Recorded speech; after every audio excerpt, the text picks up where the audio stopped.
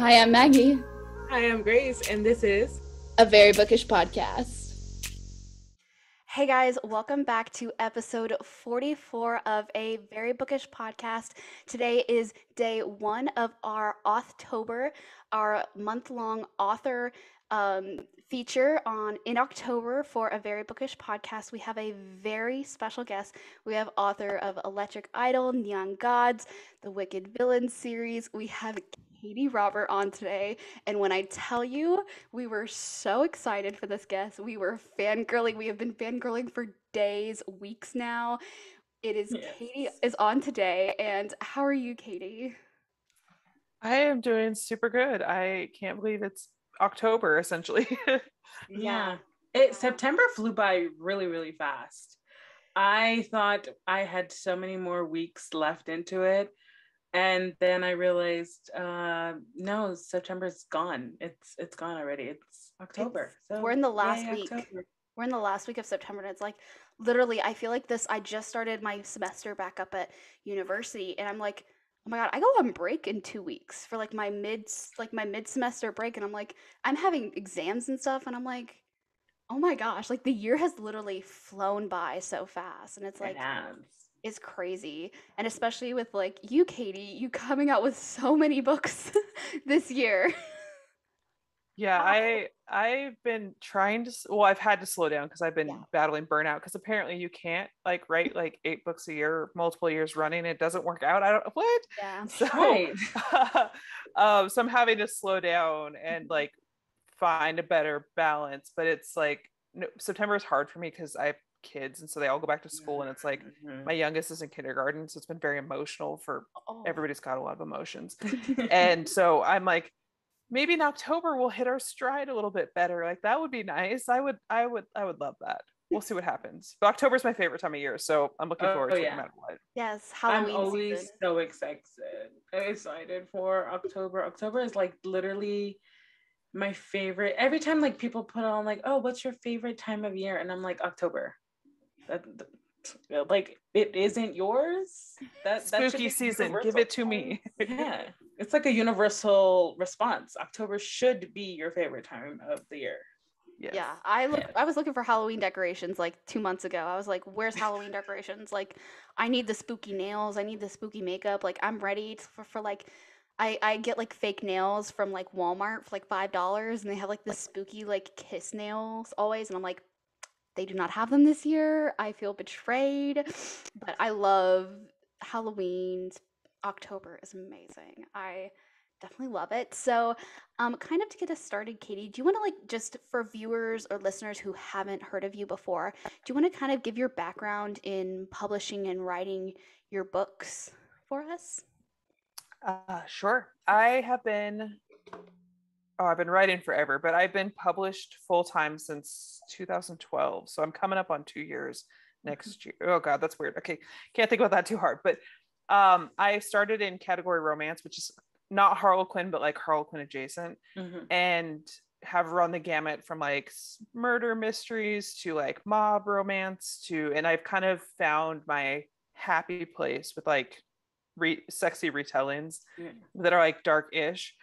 So I have my fairy tale retellings in my Wicked Villain series, and I have my Greek retellings in the Dark Olympus series, which are not accurate retellings. Please do not yell at me about the fact that they're not accurate. They're only going to get more wild as the series goes on. So like, make your peace now.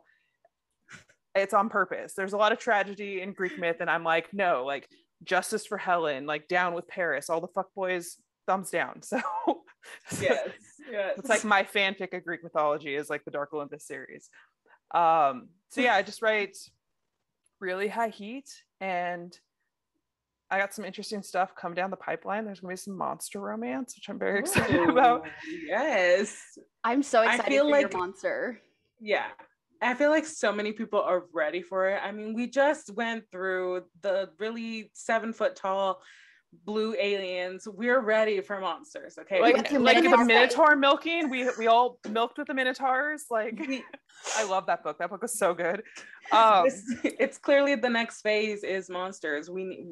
It's a market that is waiting to be tapped into. It's there. Well, especially with your cover design. Your cover design was Oh, amazing. yeah. It's so self-indulgent. A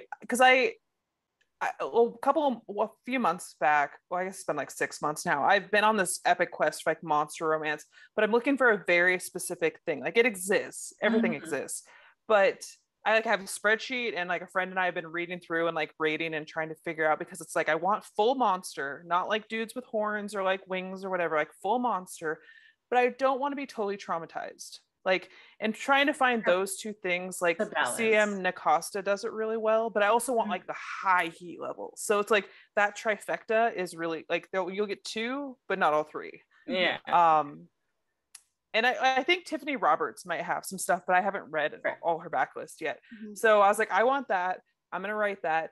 And also, like, I really miss the like 80s like Johanna Lindsay clinch covers, and like I was like, what if I did a romance novel with like a clinch cover with a monster and a lady, and like, you know, like the overblown dramaticness of it. And the artist who has done my character art for Dark Olympus was like, yes, I would love to do this for you.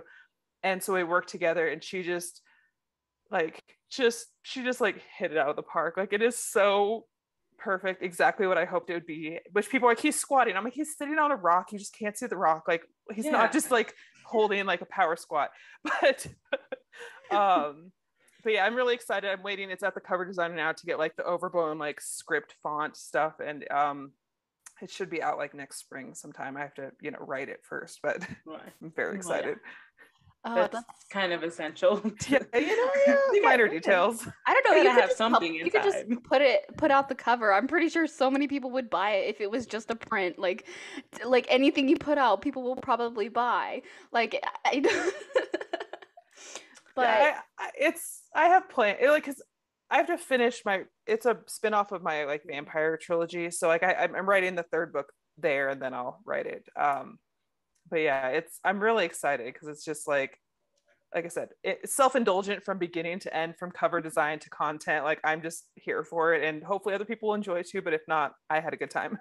Yeah, that's very interesting that you said you had the cover first. So is that kind of your process when you write?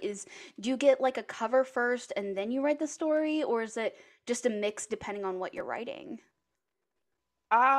For my traditional stuff like Dark Olympus, I write the books so far ahead. Like I'm about to start book number 4, and like 2 hasn't even come out yet. Like book 4 will be turned in before 2 comes out. Oh, wow.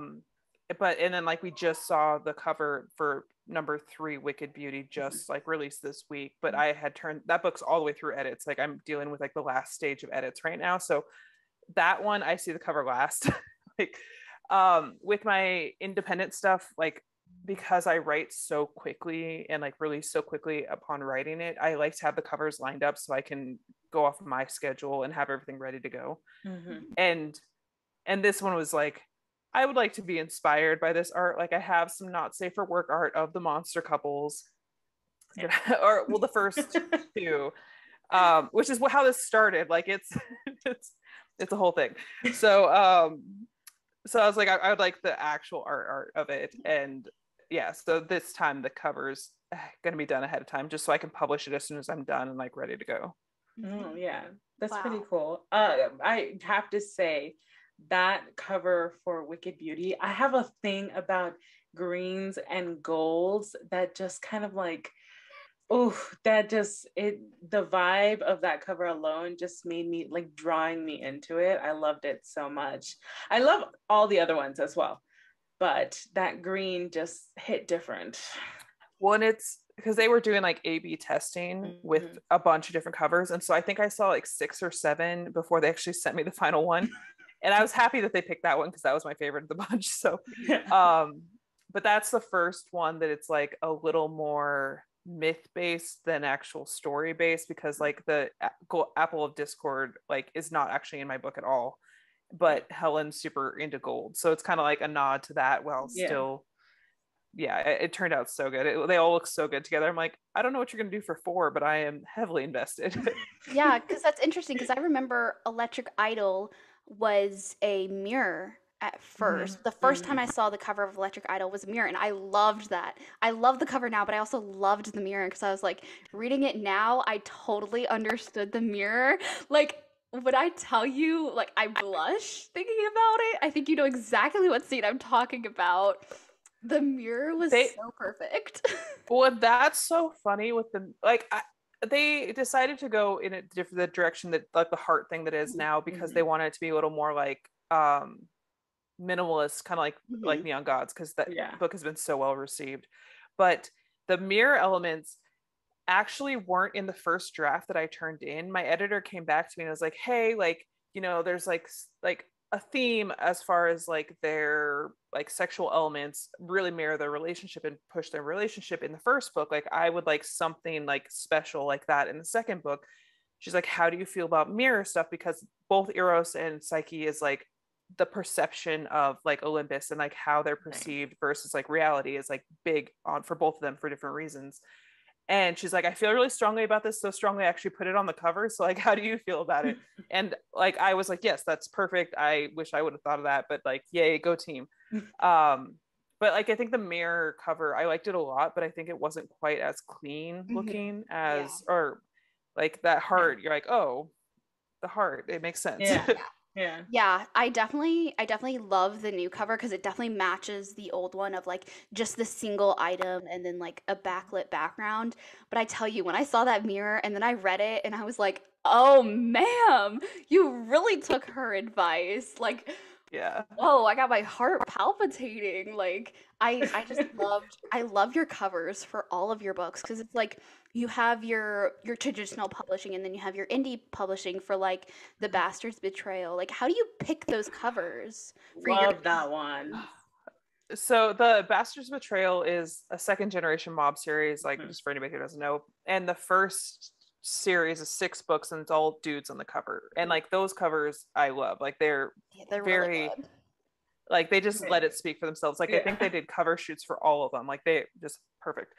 So, but for the second generation, I was like, okay, like the first generation was very patriarchal, you know, it's mob romance. And I was like, but I want, if I'm going to do second generation, like I want it to feel like the same, but different. And so at least the first 4 books, because it's all the daughters, they're all women on the covers.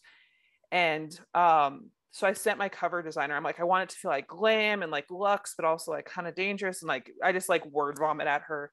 And I had sent her 3 or 4 stock image examples for each one. And she actually found that one. It was like, how about this? And I was like, ha, yes, you understood the assignment. Thank you. Yes. Yeah. So she did, like all 4 of them are just really like have that feel that they're just very like lush. Yeah.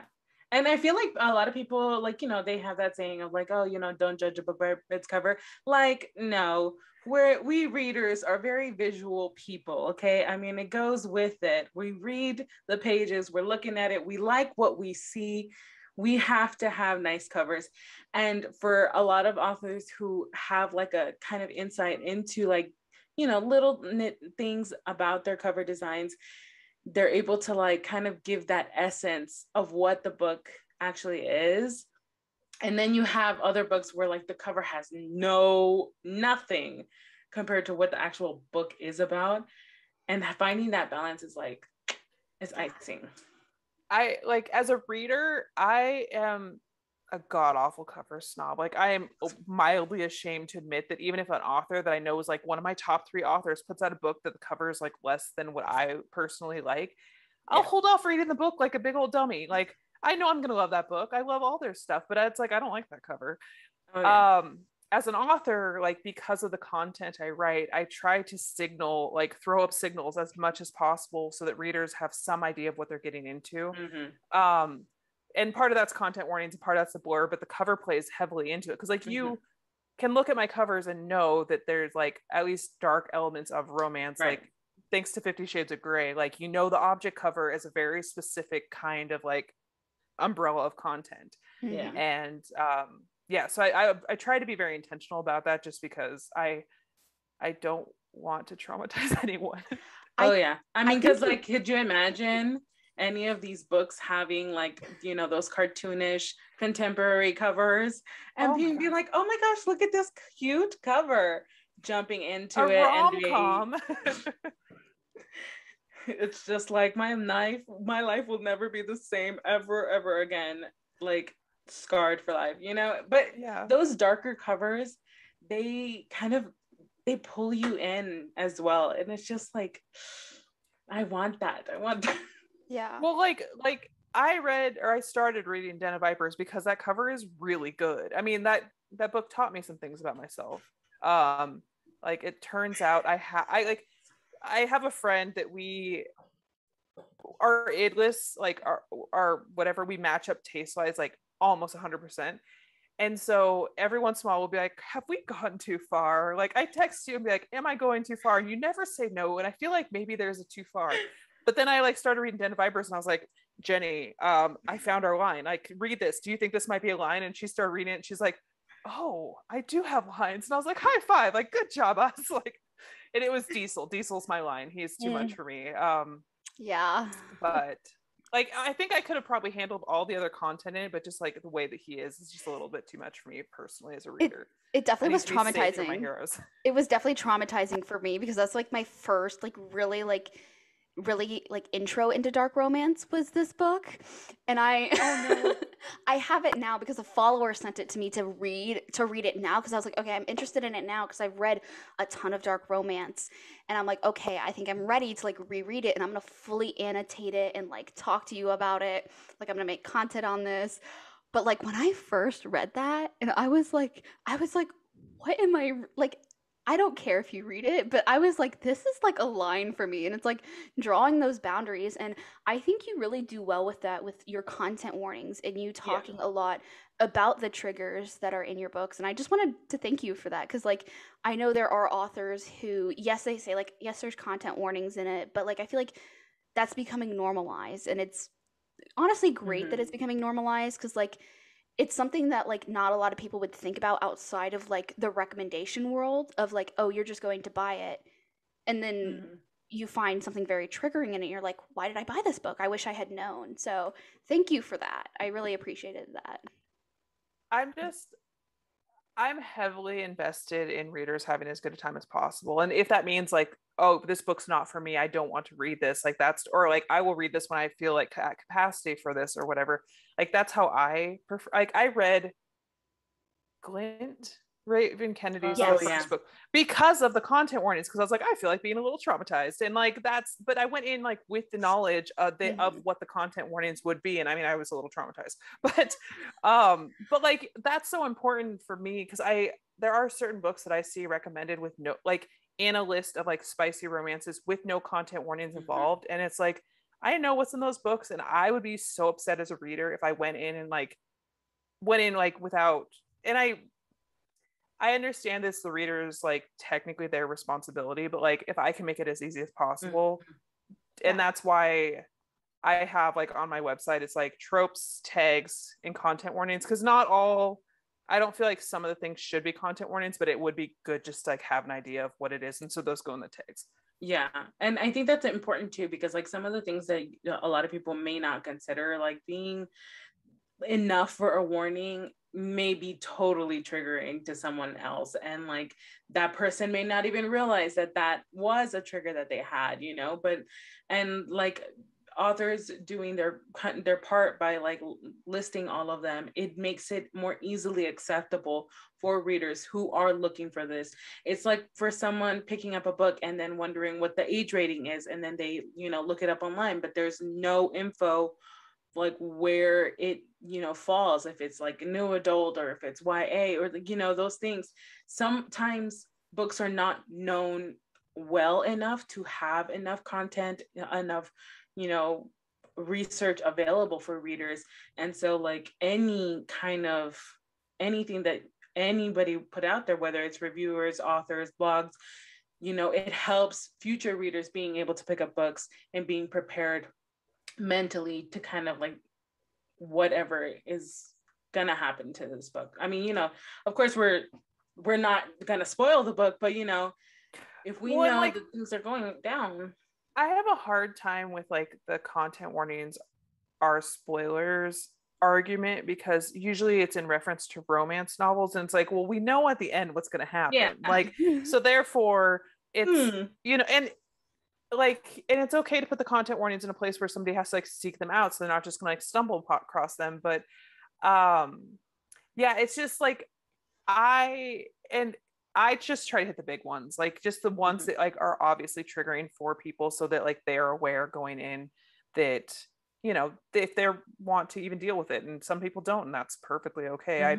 I would rather have people not read my book than read my book and get upset because I like harmed them unintentionally. Yeah, that's perfect, honestly, because I know, like, I'm still newish to dark romance, in the sense where the books that I'm reading, I don't consider them dark romance, but apparently they are, just because, they're like mafia books, or they're, they have a little action in them and things like that.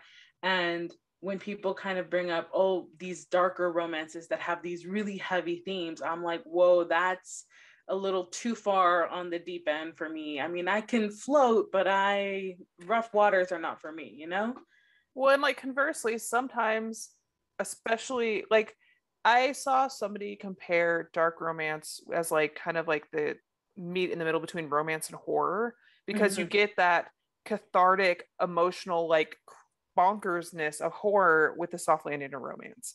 And that made a lot of sense to me, because especially in the last 2 years now, sometimes I want to read something that's going to like put me through the ringer, as long as I know that we end up okay.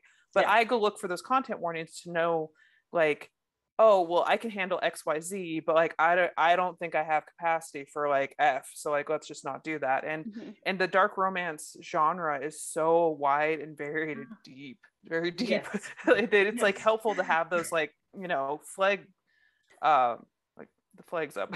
Red flags. Yeah, because Grace and I, thank you. Grace and I are very different when it comes to reading. I'm a dark romance reader. I read Penelope Douglas. I've read Den of Vipers. I have a lot of dark romance, like Mafia. I have Willow Winters. I have a lot. I read a lot, but I also read like a very fluffy. You can see like my like contemporary romance shelf up here with all my Berkeley books and stuff. But I definitely think that like that's one of the things that I learned off of TikTok, is being able to like, it's okay to have a threshold of like, I don't want to go past this. And I think it's sometimes like frowned upon in the internet world, where it's like, oh, you didn't like this book, like, and it's like, well, it's just not my cup of tea. And it's this like common thing of like, oh, well, then you're wrong kind of thing. And this kind of leads into my question of, how do you kind of like have you ever had like pushback when it comes to writing these darker romances, and like how did you deal with that? So I had some pushback from specifically my O'Malley series, which is mob romance, which is not, I don't know, like I don't know where, like, because I write, like, I call it like dark light romance, because it's like shallow into the pool, you'll get a little bit of like bonkersness, some light murder, maybe some kinky stuff, but it's not, we're not going off the deep end with most of my books. Right. But in the O'Malleys, like the last book is the villain of the series up to that point, and people were really mad about it, because they're like, he did this and he did that, and some of the stuff they were accusing him of, I'm like, no, he actually didn't. Like, if you like, he was involved, but he was, which in hindsight I would have done things a little differently to make it more clear. But there's definitely like, you run up against a lot of like, there's a lot of the talking points about dark romance have been applied to me of like, well, that's abusive, or it's glorifying abuse, or it's, think of the survivors, or people aren't going to be able to tell the difference between reality and fiction, and you're saying that this is a thing that you like advocate for in real life. And it's like, well, no to all of the above. Like, it's fiction, like, sweetie, it's fiction. And that's why content warnings, because then you can, like, I think that,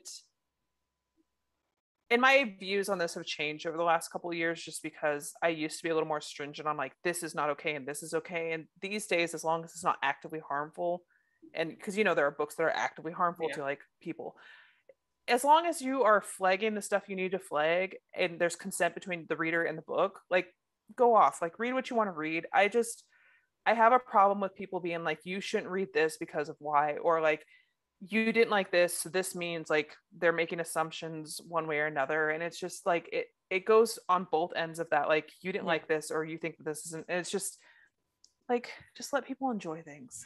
Yeah. and sometimes you're enjoying things that are problematic while being an adult with a fully developed brain that's like, yes, this is problematic. I don't want this in real life. I want the cathartic release, the same way that I read like horror novels, of like, I want to be scared or to be on edge or to feel these heightened emotions in a fictional safe environment that has no bearing on reality. And then I want to close my book and put it down and go live like my life. Yeah. And it's like, I think that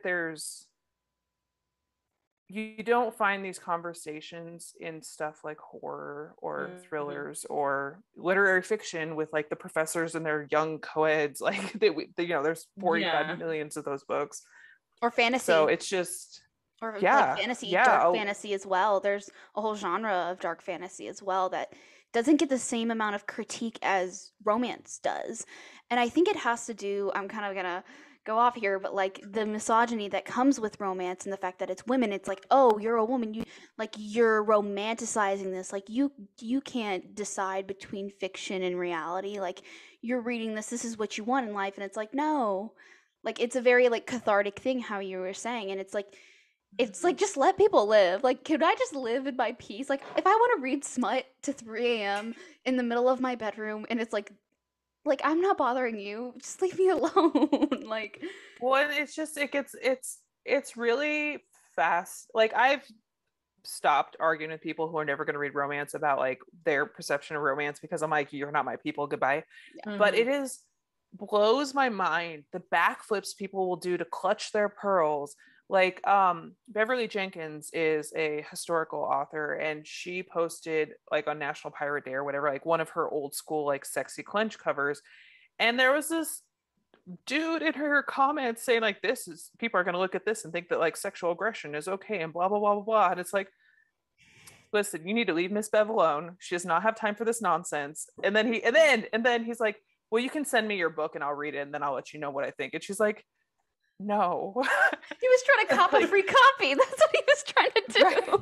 It's like the backflips of like, think of the children, or think of this, or people are going to use this as an instruction manual. And it's like, I think that it's partly like misogyny for sure, but it's also just like, this is one of the idea of love and a loving, like healthy relationship, or not healthy, whatever, but like the idea of like the emotion based in an emotion that's a little less socially acceptable than like fear, or like, the angst, sadness. Like, love is weirdly taboo. Like you see it in the movies. Like, we don't see a ton of love stories in like the big like blockbuster films and stuff. Like, there hasn't been one in the Marvel ones, I don't think. And it's just like, it's like weirdly taboo. And that just kind of bleeds over to romance as a whole. And it's just like, oh, tee, these people with their bodice rippers. And it's like, I would love to bring the bodice ripper back, but also it's and I like how TikTok, like this smut talk community is what I'm gonna call it, has really like pushed this boundary. And it's like, no. And what I love about TikTok is how I've seen more men reading. Like, I have like 3 guys I know that read Penelope Douglas, and that have read Neon Gods, and that have read all of these like popular like smut talk books, and they're like, I love this. And I'm like, it warms my heart, because it's like, oh, like, you get what like we like, it's not what we want, but it's like, it's something that we enjoy, and it's like, you get it, like, it's just fiction, and it's like everybody can enjoy it, and it's really great. I love the romance community now that I've joined it. Yeah, I mean, it's like any community, we have our ups and downs and like weird infighting, as like any community. But it's definitely like, it feels really good to find your people, like to be like, we enjoy the same things, and we like, and like when you find people that can give you trusted book recs, like that's like worth its weight in gold. Like, there are certain people that they're like, read this book, and I'm like, I already bought it because you just talked about it, so like we don't have to talk about it, I'm just going to read it. And then like you find out, like, if you end up giving somebody a book recommendation and they have that relationship with you, they'll just take anything that you say. It's like the best feeling ever, because it's just like, you listen to me, you care. It's like the best feeling in the world. And then like you have somebody else that you can talk about this book with that you absolutely love. And it's like one of like the greatest feelings of like being able to connect with people. And you know, through this whole pandemic that we just passed, like being locked up, but then having access to so many people through our phone, through our fingertips, and building a community where people are across the country or in different countries, and we all connected over this one book or over this one fan art that we see, you know. And it's like, it's pretty amazing. And like we've said it multiple times on this podcast that we're like so grateful for like, you know, everything that has happened, because it opened up a world that people weren't aware that was there. Like a lot of people are not aware that this huge community of readers exists, and that in the big whole world of readers, there's so many subgenres and so many groups that, you know, people connect with. And then you have authors like yourself who can like jump between all these different genres and touch so many different types of people. And I just think that it's like one of the most beautiful things in the world ever. So yeah.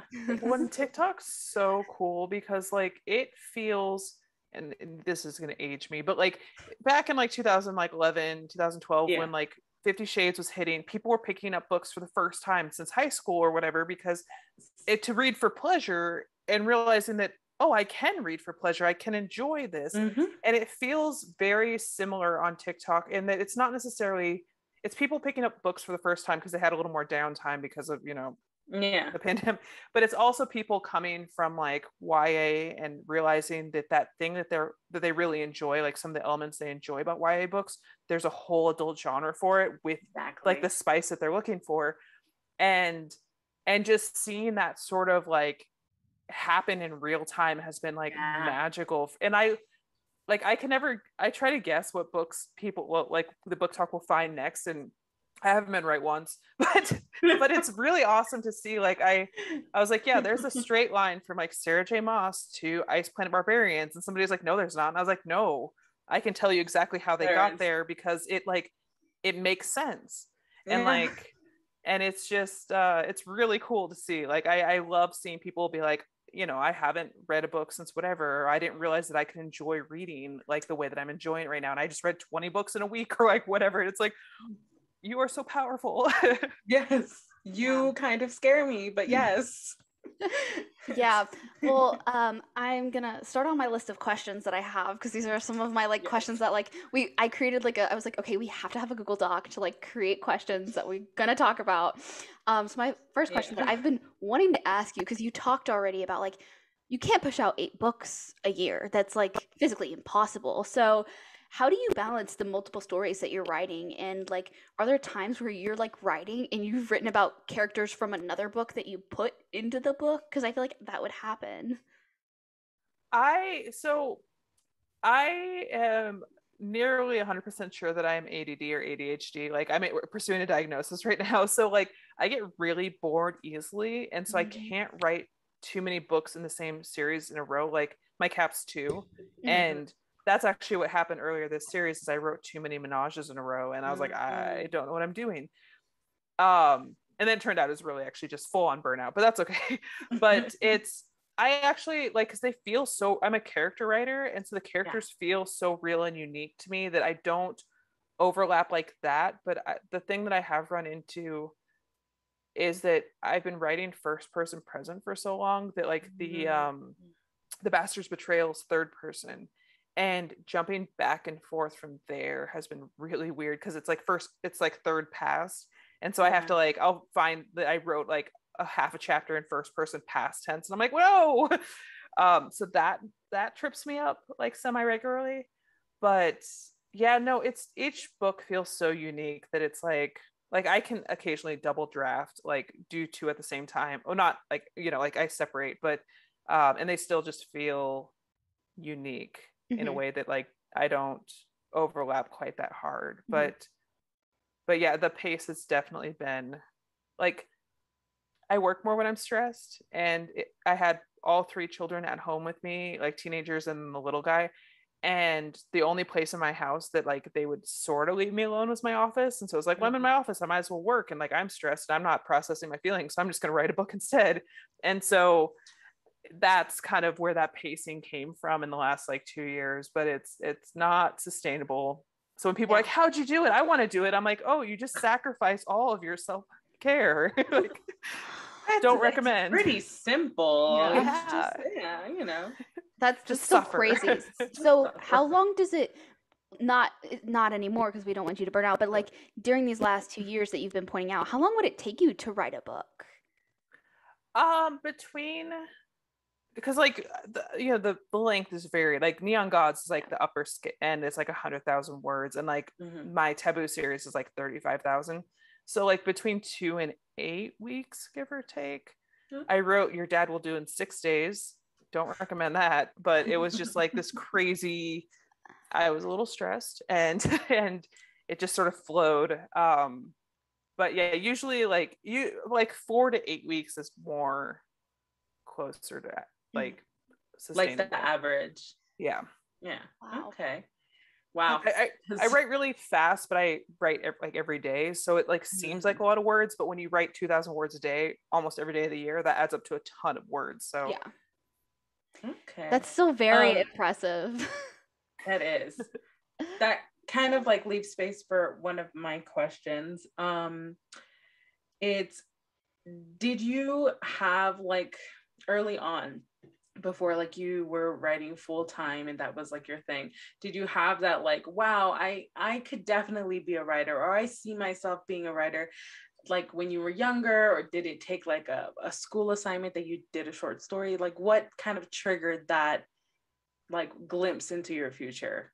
I was essentially writing fanfic without realizing it was fanfic, which I kind of wish I'd plugged into that community at an early age, because that would have been great in like junior high.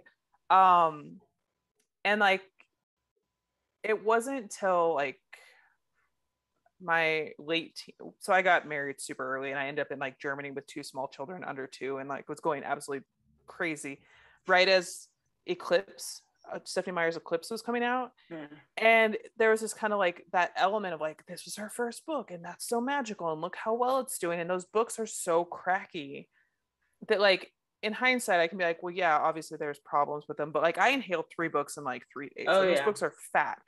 And I was like, well, she did it, maybe I could do it, and that could be something for me, like again, self-care. And so then I started pursuing publication, like writing, and I wrote the way that I do now, in that like it's like write all the way through and then sort of edit and then like hope for the best. And so it took me like 8 books to get published, and there was a divorce in the middle of that, and like it was a couple of years later. But yeah, I mean I've always written, and I've always been super into like fairy tales and books and stories, and like how a story is like put together. But it wasn't until Twilight that I was like, oh, like, well, she could do this, maybe I could do this. And it took me a while, but I got there eventually. That it's so funny that like I swear the effect that Twilight had on like so many different generations, and like it's still something that people like go back to, well, when Twilight was around and so many things started at that time.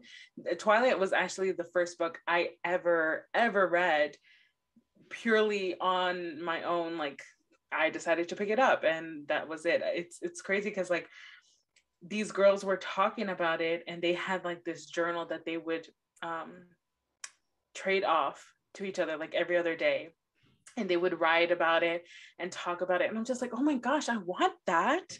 What are they talking about? They were talking about Twilight. I picked it up, I read it, and I've told this story so many times, but it's my favorite story. Is that like when I finished the first book, I was in my room and I finished it, and I ran out of my room to the living room with my dad and a few of his friends and my mom, my brothers, and I I had it in my hand like this, and I was like, I finished it. I finished a book. I finished it. And I started crying.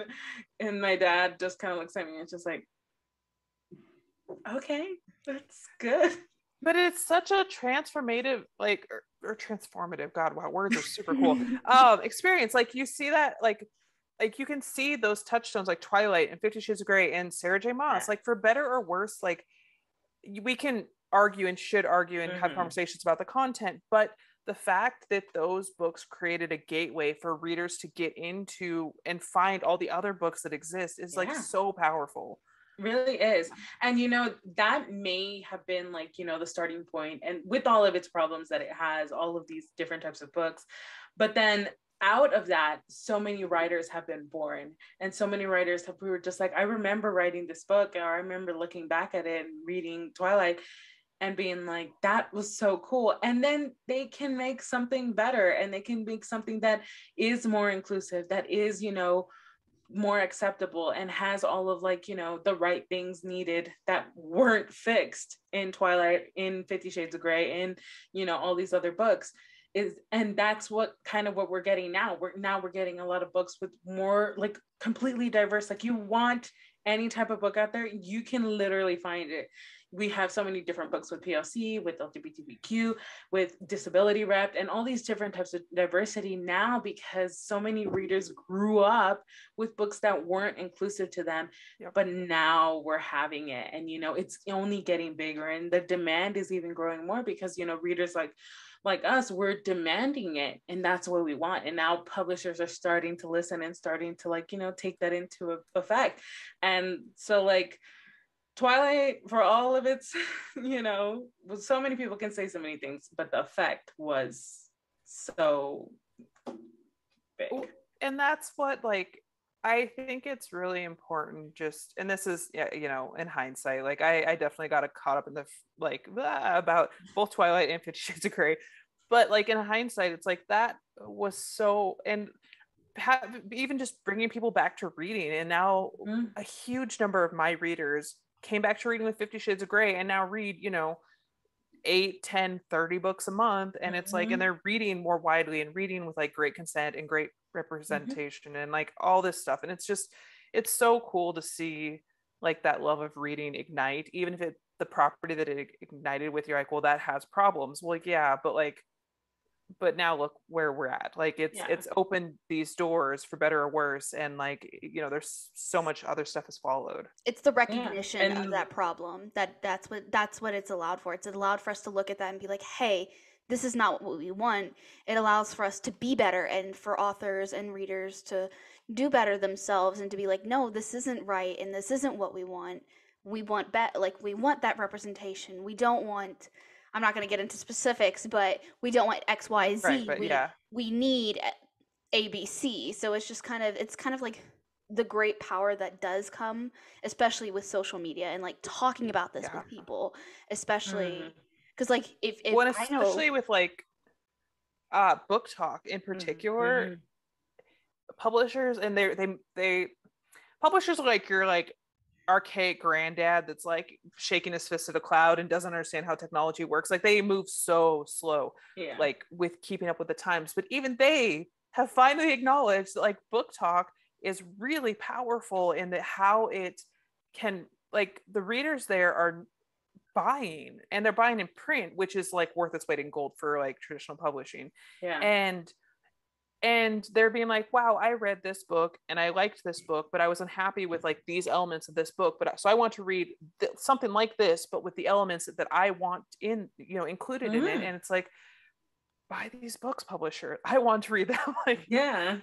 So it's they're finally starting to take notice. We saw with Ice Planet Barbarians, they bought, I'm not really sure, I think they bought print versions of her the first book or two. It's so pretty. And it's it's so pretty. It looks so good.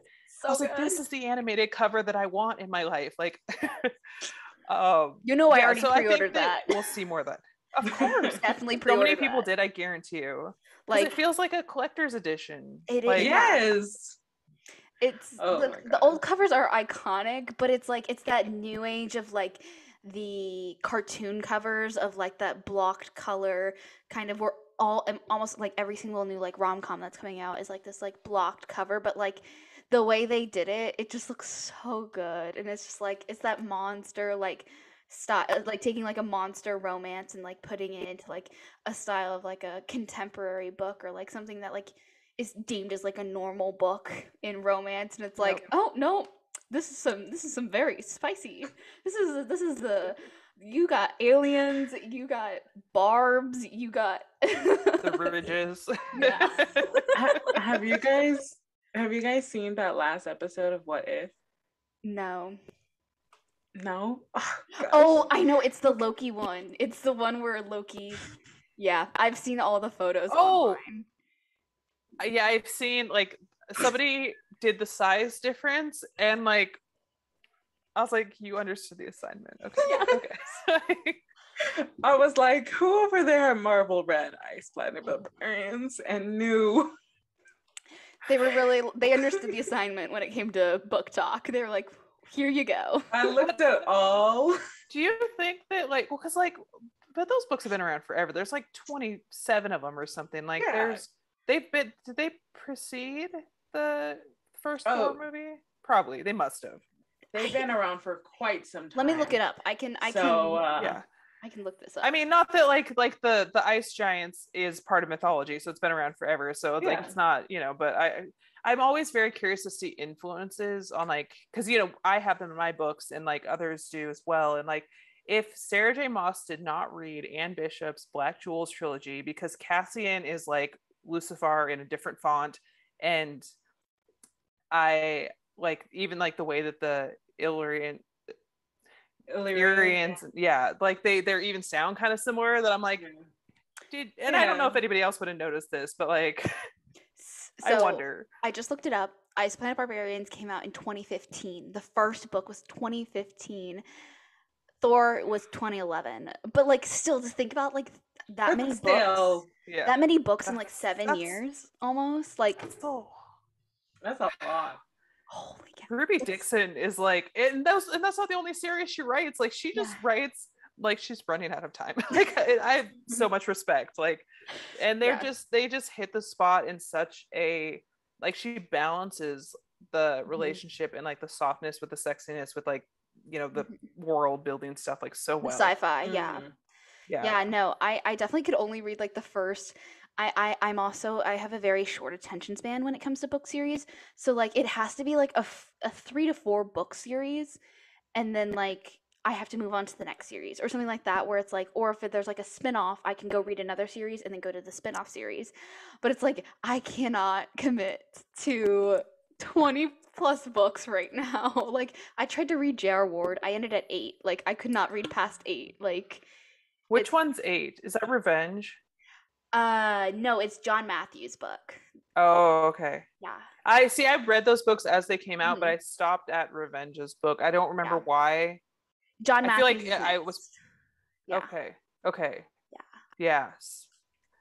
Like it's a long it's a long series. Like I can do 2 books. Maybe 3. I can go a little bit farther with that because I like connected storylines. I like the world. I like all of that stuff. It's definitely like a thing that I look for. So I just finished Sophie Lark's Brutal Birthright series, and that's like 6 books, and I read all 6 like within a week, and which is like insane. That's like because I do 3 to 4 books a month. And I read 6 of those in a week because I could not stop, and I loved it. What is the series called? It's called Brutal Birthright, by Sophie Lark. She also has a second gen, which is called the Kingmaker series. It is very cool. It's a mafia kind of series, and the plot really was the main thing. Every book was like, that's what kind of kept me and was able to hook me, is that each book the plot was directly influenced by the book that preceded it. So it's like one of those series where like what happens before, you have to know what happens before. You can't just pick whichever book, even though they're standalones. each book is directly influenced They by the other build one. on it. Yeah. So I love books like that. I love second generation. So I pre-ordered Bastard's Betrayal, and I was like, oh, great. This sounds amazing. And then I found out it's a second gen, and I'm just like, oh, I have to start at the beginning. It's a thing. I have to start at the beginning. I love series that do that. And so when like people ask me if you can start the Bastard's Betrayal, and absolutely, it's 30 years after the fact. Don't ask me why the technology hasn't changed. Don't ask me about the greater world. We're not talking about it. It's fine. They live in a bubble. It's cool. But like it definitely, there are nods and stuff to the originals that are like I put in there for people who have because it's a second gen series. Yeah. But yeah, I don't know. The O'Malley's is really special to me because up until that point, I had worked with people that told me no all the time. And so I had just gotten an agent and I was like, I want to write a mob romance. And she's like, well, they don't really sell and I don't really like them, but like, send me your pages. Like, cause she never tells me no. She just says like, here's the things will be challenging about this, but like, let's do it if you want to do it. And I sent her the first like couple chapters and like the heroine shoots her fiance and kills him in the first chapter of the marriage contract. And I was like, she'll tell me no. Like somebody's going to tell me no, that like, you can't just have a heroine kill somebody. Like that's not allowed. Cause this was like 2014. Yeah. So, yeah. And then she's like, I love this. Let's go on submission. And we went on submission and like, I was like, somebody is going to tell me no. They're going to tell me absolutely not. This book will never sell. It'll never be a thing. And like, I ended up with multiple offers on that book. And it's just like, wow.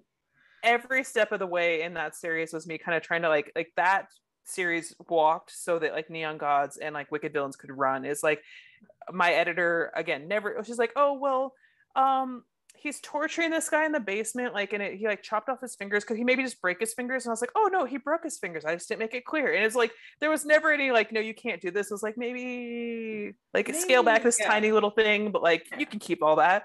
It's just it was very freeing for me, like creatively, to like be like, oh, I can do this, and people like this, and amazing. I like this. That's crazy. Finding someone who kind of like helps encourage that, although albeit not completely, but well, I mean, her job was to make it as commercial as possible, exactly. And which fair, but they didn't make me take the murder out of it. It's just like it's just hilarious because like I said, I had an editor that's like, you can't do this is going to make them unlikable, this is not heroic, this is not whatever, and part of that's category romance. The confines are a lot more strict, but just being like, oh, I can do that. And then when I went indie publishing, it was like nobody's there to tell me no, like, which I have people I have to talk, I check in with my people because I'm like, did I go too far? Is this too much? Is this crossing the line? Right. I haven't found it yet. So that kind of like when did you write Neon Gods then? Because Neon Gods came out this year. So when did you write it? I wrote it. I wrote it like a year before it came out, approximately. Okay. But my editor has been so amazing. Like she's just like, carte blanche, do what you want. Like, and then I'm gonna make it better. Like, because I'm not great with world building, so like I add 20 to 30,000 words. So I add like 25% of the book every time I do edits because I have to flesh stuff out. Because I'm like, there's a building, whatever. And she's like, what's the building like? Can you give us a little bit of like setting? Like they're in a room. What's the room look like? I'm like, does it matter? I don't know. Which in the third book, it was like, wow, the relationship's really great. There's no plot. And I'm like, oh, I'll put a plot in there. My bad. But like when I went to her and I was like, look, like, because originally the third book was supposed to be Achilles and Helen. And I was like, I feel like if I don't have Patroclus involved, and I don't want him to be like dead, because then you're like burying your gaze and like that feels bad. I don't want that. I was like, can I do a menage? Like, am I allowed to do that in traditional? Because I know I do it like indie. And she's like, yeah, let's do it. And I had been told no previously with other publishers because, it's part of it's the way the books are marketed. They're marketed as dark erotic romance. Right. And so it gives me a little more freedom. But yeah. And then she's the one that, because way back when I first pitched the series, Orpheus and Eurydice was supposed to be the third book, like a reunited lovers.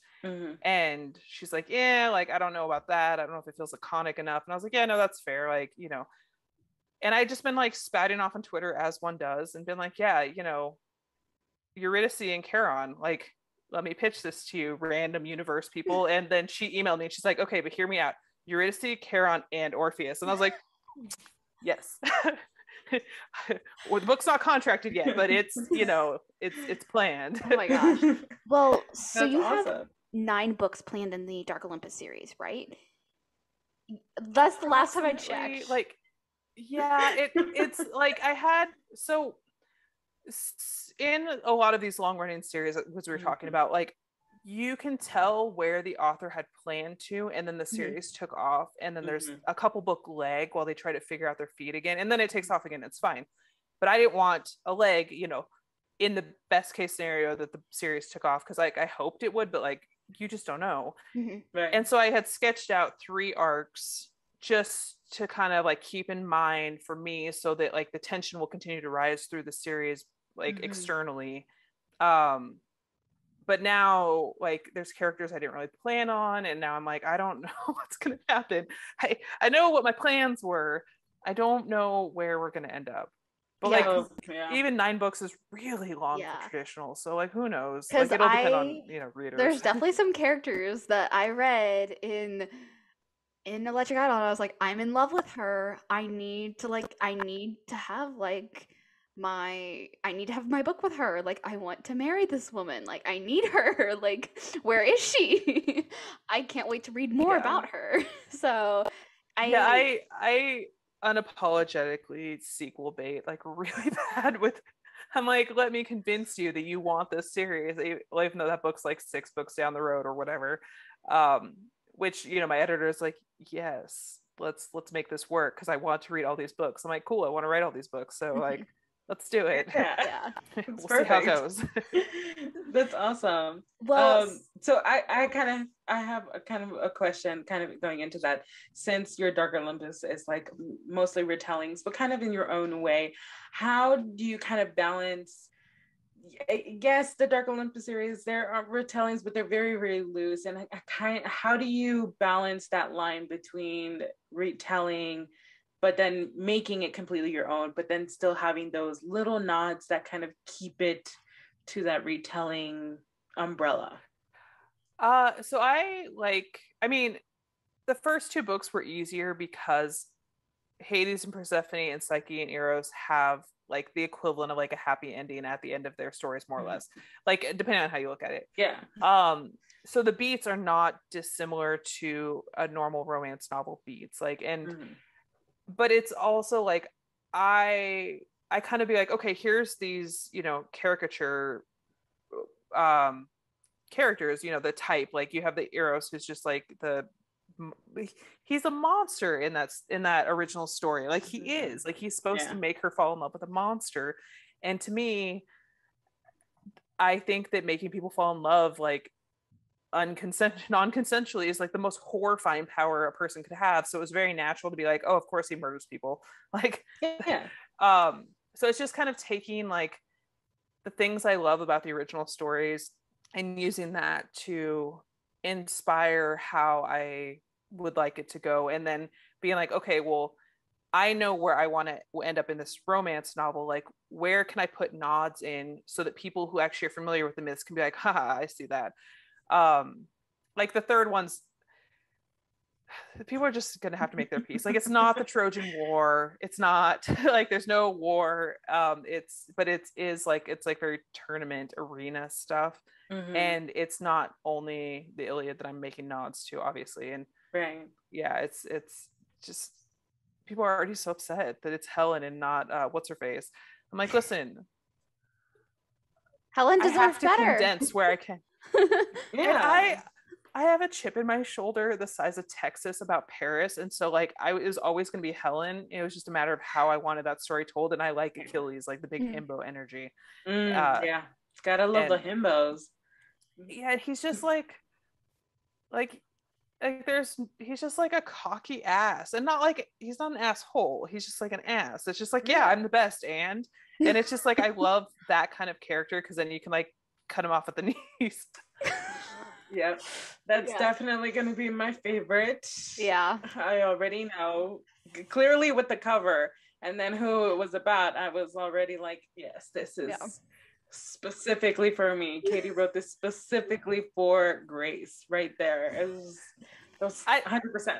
I feel like the people who like can appreciate the differences, the artistic choices I made are going to be really happy with the book. The ones that are expecting, the Song of Achilles, I'm like, listen, Patroclus and Achilles died. I'm not in the business of tragedies, my friends. And so it was never going to be accurate. Oh, that's definitely like the hardest part. I love Greek mythology. Like anybody who has grown up with that phase in their life, we all went through it. We all kind of have like this, like, oh, we like it, right? But so much tragedy, trying to twist it into making happily ever after we're gonna have to stray a lot. And I feel like you have done a really great job. Like you did an amazing job with Neon Gods of making it your own and still keeping the vibe there. And I feel like that's enough for it to kind of fall under that retelling, but then still making it something new. Like, when we read these books that have these tropes, like we know what's going to happen. We know the fake dating trope, what's certain things are going to pop up. We know that. And, it kind of becomes repetitive in the sense of like, what's going to happen. But then, with these different types of retellings, it's really not what you expect. And that's literally the best part because it keeps you engaged into these stories. Like with your villains stories, like they were all done in such interesting ways that so many people have fallen in love with.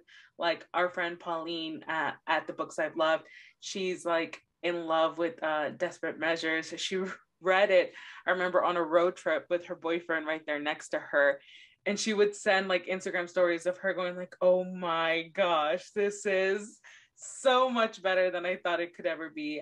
And I feel like you've done an amazing job with your retellings of making them your own and keeping people who used to love these original stories love these new characters in a completely different way. And I thought we love it. I think you kind of like nailed the whole, it's like, I love the original fairy tales. Like if I wasn't a college dropout and had gone on to be a history major, like I had sort of planned at one point, it would have been in fairy tales because like the way that they adapt and change reflects who's telling them. And that's like, it's kind of, even though they're written, it's still like that oral tradition element that like I geek out over. And that's why I will never turn down a Beauty and the Beast retelling, because even though I know exactly what's going to happen, it's like, how is this author going to put their spin on it? How is this author going to like put their lens on this story that feels so familiar to me? And so that I think is why like the villains in Neon Gods do so well, is because the stories are not new. They're familiar and they feel comfortable and safe. And yet it's like me pushing boundaries in different ways within those parameters. Right. And so you're getting that payoff of like, yes, this is familiar. I enjoy this. I recognize this, while being like, oh, Hades does what now? Like, and so it's a little bit of like the new with the old, and like I try to balance that. But I mean, I can't pretend it's intentional. Like it's very instinctual of like I like this and I like this, so let's mash it together. Yeah. That's awesome. Well, I know I already plan it. November 1st is when you're doing your Kickstarter, I think, for your Wicked Villains series. I'm saving up money for it. I am ready to buy the books plus the swag bags. I love that like authors now are listening and you're kind of getting these like special editions of copies and stuff. And it's like, I will admit I haven't read the Wicked Villains. I have been meaning to. I have so many books I have to read, but I was like, if I get these in hardcover, I will have to read them. Like I want to read them. I have been eyeing them. I made like a spicy ladder. I worked at Barnes and Noble, and so I made like a spicy ladder. So I had Desperate Measures on there, and I'm always like, oh yes, you should buy this if you're looking for like a really. I've sold like 60 copies of Desperate Measures over the summer. Like I sold I sold an incredible amount of Neon Gods and Desperate Measures. Like it's crazy how well you did this summer in our shop alone, which is like definitely like it's in Kansas. It's older white community, and then I'm pushing romance to all of these people and stuff. And when I tell you, when I heard you were doing a special like editions, like hardcovers for these books, I was like, I'm sold. Just tell me when and where and how much. I'm sold. Here you go. Take my money. And I'm happy because again, it's so self-indulgent. Like my favorite thing in the entire world is like these like book boxes that do these special editions. And like, I've never been included, and that's okay. Like, cause they can only do so many. And I was like, what if I just did it myself? Like, what if I had control and as with the monster thing, like that's kind of got me thinking of like, what if I did old school clench covers with my villains couple or throuple/couples. And then in the process of that, the book box came about because when I'm stressed, I create more work for myself. And then now it's going to be a Kickstarter just because some people are like, well, I don't want to buy all these books again. I just want the art, or I just want the swag, or like whatever, or just the books. And so it's an easier way for me to gauge like the interest. But I've seen this, my artist is actively working on it, and she's working on Desperate Measures right now. And the cover is going to have a chase lounge on it. And like, I'm so excited.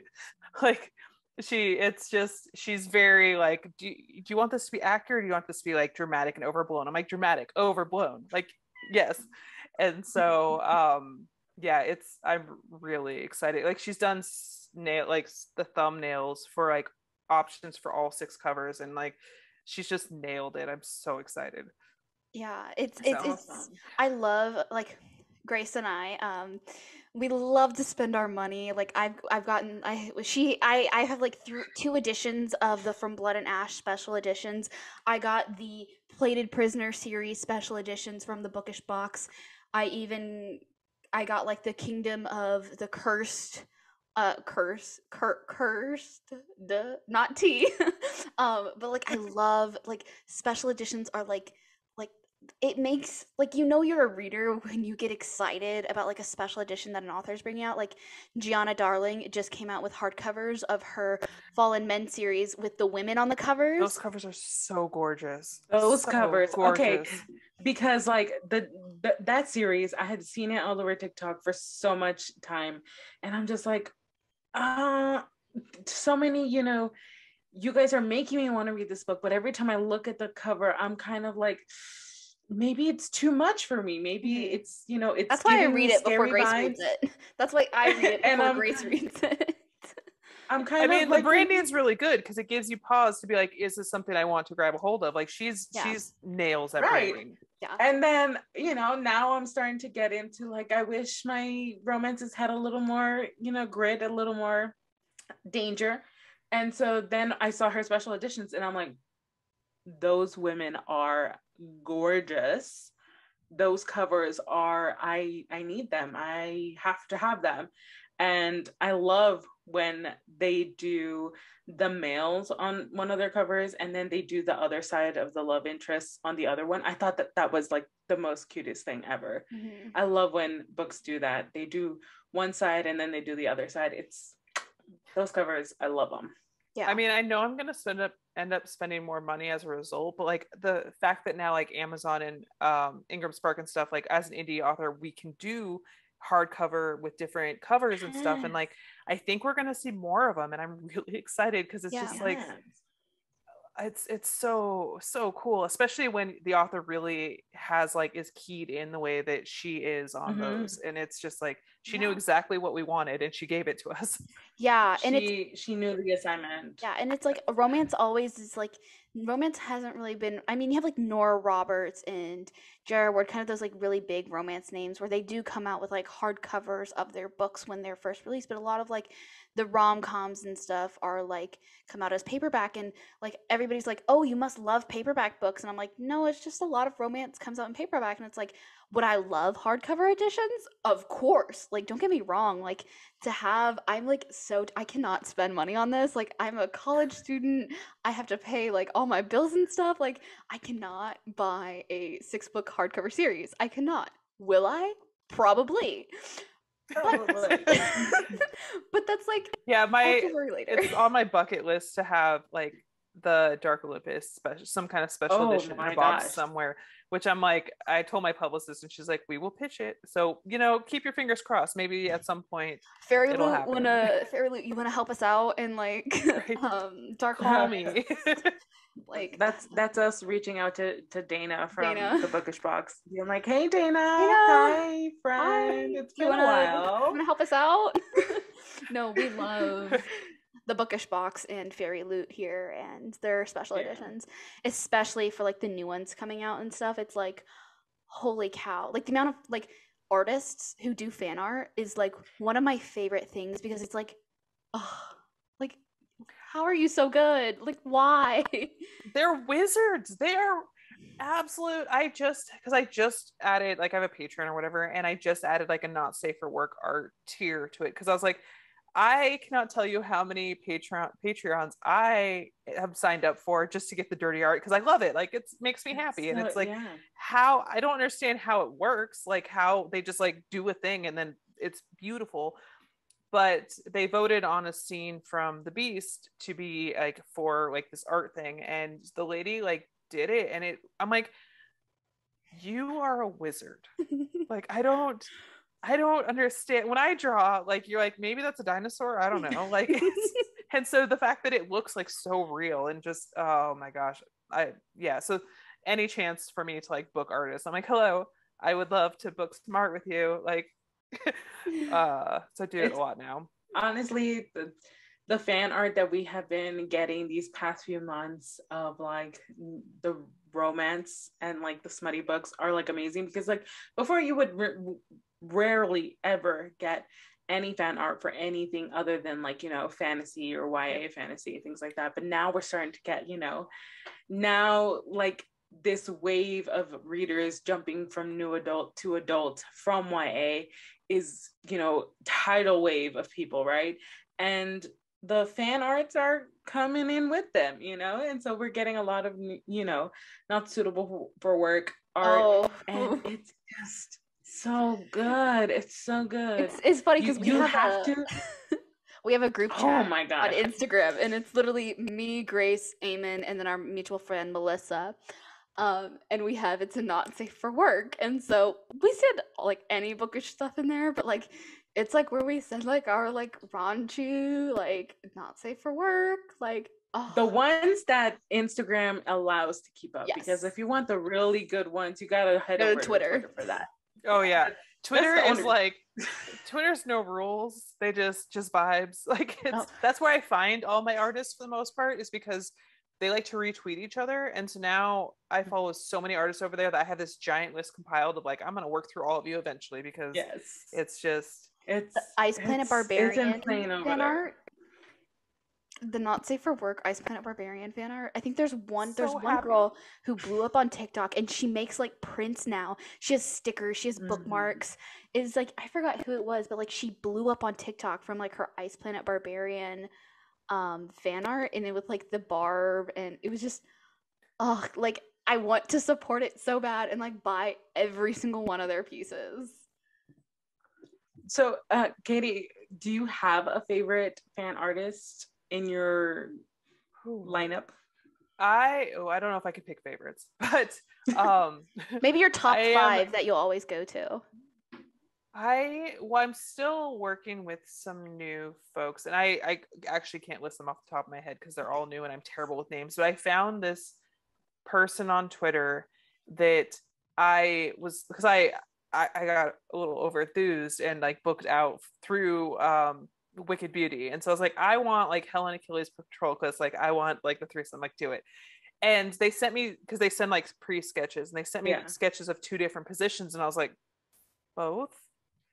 And then they put like body hair on the dudes, which you don't see that often, and I was like, oh yeah, I was like, look at that man's chunky thighs, like, thank you. Yes. And so so they are really awesome. The Mammal, I think is her screen name on Instagram. That's the Ice Planet Barbarians. Okay, she did a not safe for work piece of art of my monster, just because I was like, self-indulgent. Well, I'll get there eventually and share it. Like, and she's like, I've never done like the full on like whatever. And I was like, well, you did a good job. So I'm very excited to eventually share that. She was great. It's very that like, I'm so glad that I'm your first then. I know. I was like, I will be circling back for more, so I hope you're okay with tentacles. Kind of getting into that, like, not safe for work. When writing sexy scenes, do you ever feel like, oh, I've written this before? And like, how do you continue to write like those sexy scenes yet make them feel completely independent of each other? So this kind of comes back to being a character writer, in that like the sex scenes usually tell me so much about the characters, and so they end up being really unique, even if you're going through like, there's only so many positions and so many like actions that you can do.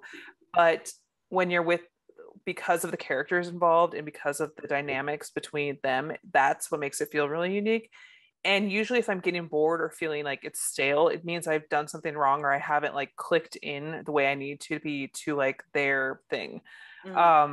Which happens from time to time. It's not I misstep all the time, but it's usually those are the scenes that are actually the easiest for me, because it's like, oh, I get to like bare your soul or like dig into this kink or like whatever. And then, I'm usually like scandalizing myself, and that's my favorite thing in the world.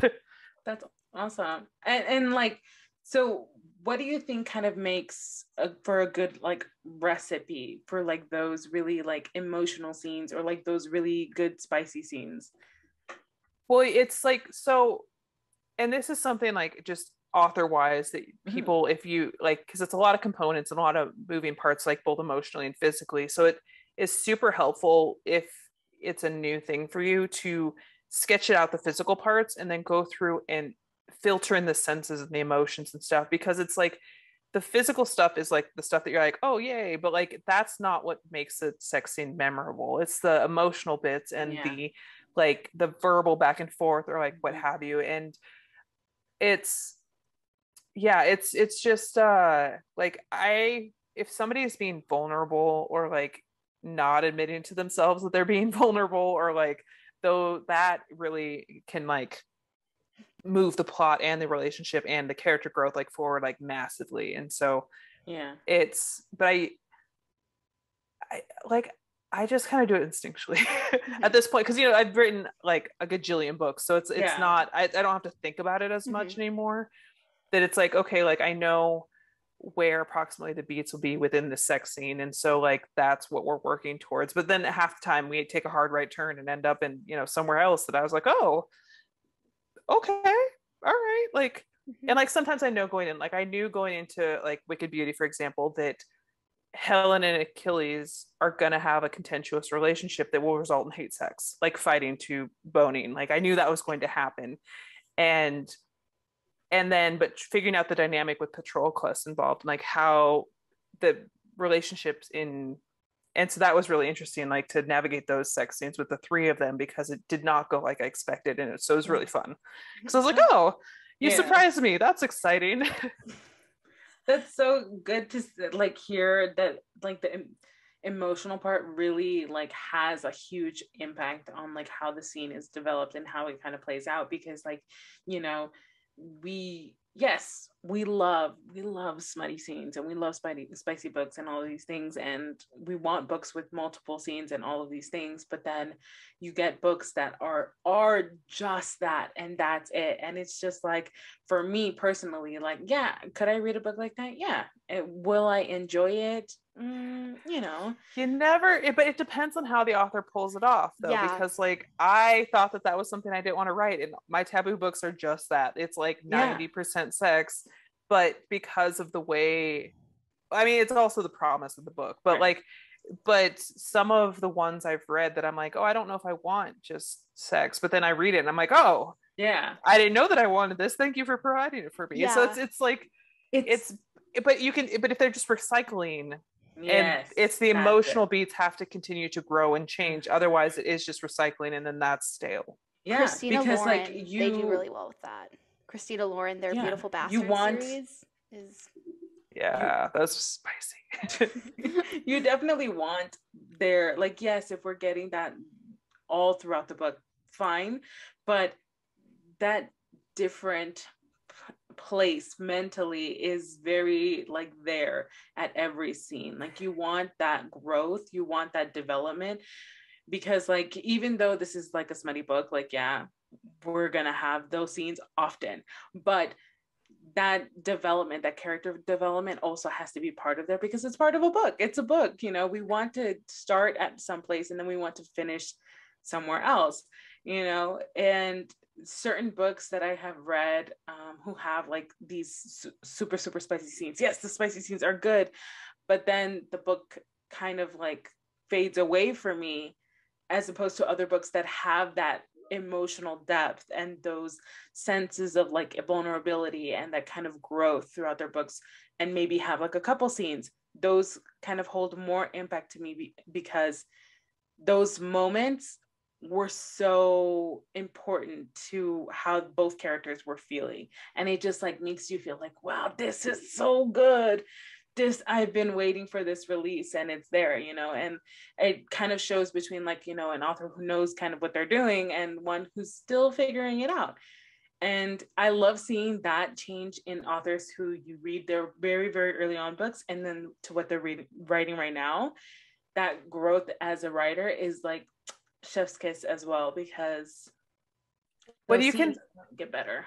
I love to like with when you I don't binge authors that often, like because I have the attention span of a squirrel. Like it's like 2 books and if that's it, and then I wander off and I'll circle back usually. But earlier this year I devoured, I think, all but 2 of Kate C. Wells's books, and she writes.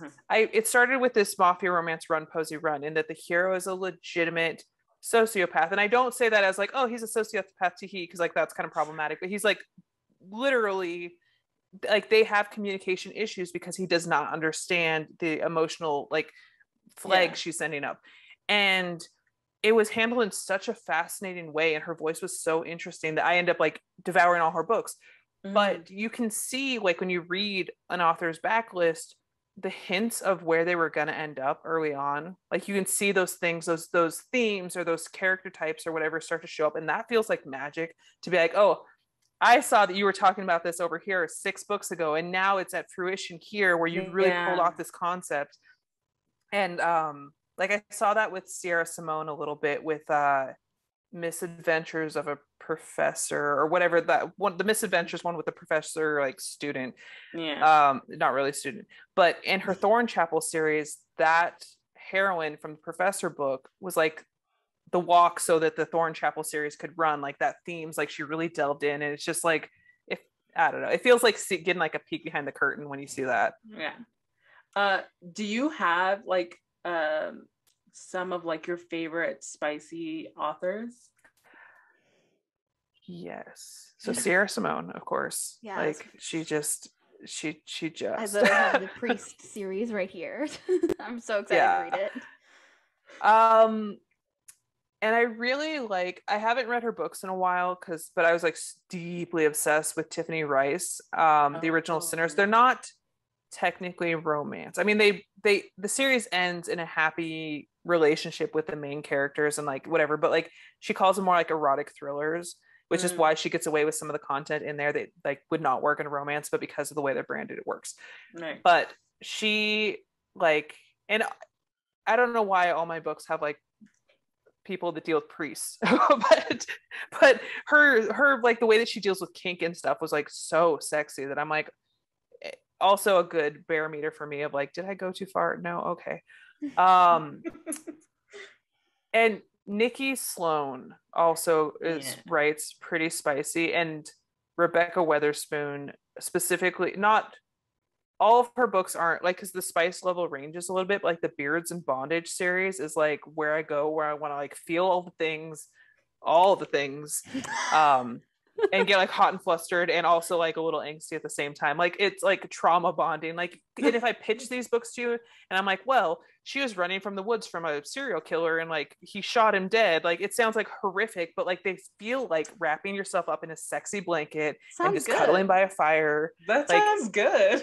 Oh, read the Beards and Bondage series by Rebecca Weatherspoon. It is so good, and they're all like bonkers like that, and then like super kinky. and like really great consent, good communication, but just sexy as shit. We love that. Yes. We do. Sounds so good. I'm waiting for TikTok to find her stuff because I'm like, listen, like the diversity is getting better, but like it's still a lot of like straight white stuff, and like I'm like, there's so much out there. Like, let me just take it. She has a giant backlist. It's very queer. Like, yeah, read her books. They're great. That's awesome. And like, so these are like your favorite spicy authors, but does your kind of like authors who inspire you and like differ from that list? Do you have others who like just like really touch you? So I have probably my top 3 authors, and just that, and ironically none of them write romance, but Alona Andrews, which is like a husband-wife couple, but like the way that they tell stories and like how deep they get into these stories while still being action-packed, and like the magic, it's so intense, and I could never write like that. And it doesn't matter what they write, I'm like, yes, I'll buy this from you. I really love Anne Bishop. The Black Jewels trilogy imprinted on me so hard that I basically married Lucifer. Like, she just doesn't have wings, but like that is my husband. Content warnings galore in those books, but like the way that she deals with the trauma that the heroine goes through feels really like, I didn't recognize it as a teenager that was like so authentic, but like as an adult, I'm like, yeah, no, yeah, good job. Yeah. And then Jacqueline Carey is, again, something that an author that I am waiting for TikTok to find, because she writes these epic political fantasies that are also kinky as shit, like very, very hot. And I'm just waiting because I'm like, TikTok, I know you'll love this, like the Q Shields Dart series, because the heroine is like a spy / courtesan who feels pain as pleasure, and the hero is a priest who has taken a vow of chastity, who is her bodyguard, like, and the villain of that series is like, I don't know why I didn't realize that I was queer reading that series, because it's like, I love you so much, step on me. Like, it's so good. I'm gonna have to get my hands on that. Okay. Grace and I are like, tell me more. Like, you're describing these books and you're just like, I don't want to scare you, but like, and we're just like, whoa, that sounds pretty good. Well, I just try to like do the flags so that like people know what they're getting into, like, because like there's not, it's a fantasy, a dark-ish fantasy, so there is stuff that you're just like, oh, that seems problematic, but like it's just so good. It's so good. And their relationship is, because it's really hard to have a, like, especially over like epic fantasy levels, to have a relationship actually proceed in a way that feels super organic, and it doesn't feel like she's throwing up like, plot twists to like keep them apart. It's like they are diametrically opposed in like their values, and even though they fall in love, that those values still differ. And like, she doesn't stop being a courtesan because he's like a gentle, like sweet baby angel who like can't hurt her, and so she still has to like have that need met elsewhere at times. And it's just like, and then the way that the relationship progresses is just so beautiful, and so like it's just, those books are just perfection. I mean, I don't know if they're actually perfection or if I just feel like they are because I read them at an formative age, but they just, I reread them every once in a while, like every like year or two, just because they're so good. So I can tell you're a very character focused person. I can tell that. So when thinking of personalities for your characters, what techniques do you use for like writing their actions, and kind of like how do you, like, what's your process of trying to determine like, oh, they would say this, or this is what they would do for each of your characters? Like, do you plan that out, or you kind of just go by the flow of it? I go by the flow. I used to, like, if I get stuck, I will, this author, I took, I don't know, this thing that was like, here, like, I don't do character personality tests or anything. Like, I usually know their sign, like their astrology sign, and then I usually, if I get stuck, we'll be like, well, how do they react to anger? How do they react to compliments? How do they react to like frustrations? How does this work? Like, so I have like those gut checks, but usually by the time I'm like it's very like I'm exploring as I'm writing, and so like I'll have like a, you know, Hades is the grumpy closed up one, and Persephone is the sunshine that really covers up the feral one, and so like I know those core components of them, and that really informs the interactions and stuff. But sometimes, you know, I'm like, well, this isn't working. Like Patroclus gave me kittens. I was like, I don't understand you. Like, you are not what I thought you were going to be. And like, I had to like do a little more digging with that character than I have with like a lot, just because he's not. I was like, how do you plug in here? Like, what? But usually it's really instinctual, just because like I said, I've done this so much that I can, and I usually spend quite some time thinking about it even while I'm working on other stuff. So by the time I get there, I'm like, oh yeah, like I'm familiar with these people. Like, let's do the thing. Yeah. It's funny because like Maggie and I, very early on last year, we decided that we were going to write a book this year. So we've known each other for a year only. We've only known each other for a year. This year. It's only been a year? It's only been a year. Time moved strangely in pandemic times. Yeah, time does not exist here. It's very... We're in the quantum realm. And so we decided that we were going to write a book together, and had kind of like a basis of what we wanted to do. And then we found ourselves doing so many outlines of characters and just who they were, and we're just like, oh, this person does this, and then, you know, we can do this with this story, and what if they have a scene like this? And then by the end of like our third meeting, we had plotted out that this was going to be a 3-book series, that we were going to have certain couples kind of sketched out, and where they would be. Is the actual story plot-ish written? No. But these characters were one chapter. We've had one chapter for 6 months. So real. Yeah. It's so funny because like at one point when we were like really heavy into like all the planning and all these things, these characters felt so real to us. Like I would sometimes imagine them like walking into my room and how they would strut and how they would sit down or look at my bookshelf, and I'm like, sir, excuse me, this is not your space here, what are you doing here? And it's just kind of like that thing of like when a character that you create becomes like its own person. It's just like they're doing what they want to do. What you have planned is not what they see that, and they're just like a child, and they're just like, no mom, I don't want to do that. I'm gonna go over here, I'm gonna do this. It's like, but I made you. It's really interesting. I love, so this is going to sound like I'm pitching them. I'm not paid by these people, but like I'm a big fan. So Becca Syme is an author who she works with the Gallup Strengths Finder, like she's like a coach or whatever the shit. But she applies that to like writers, and like how your personality aspects and your strengths inform like your process and stuff. And so it's really interesting to hear like I don't plot at all, because if I plot, then what happens is what happens with you is it's like, well, I told the story, it's right there, like I don't need to tell it again, like it's done.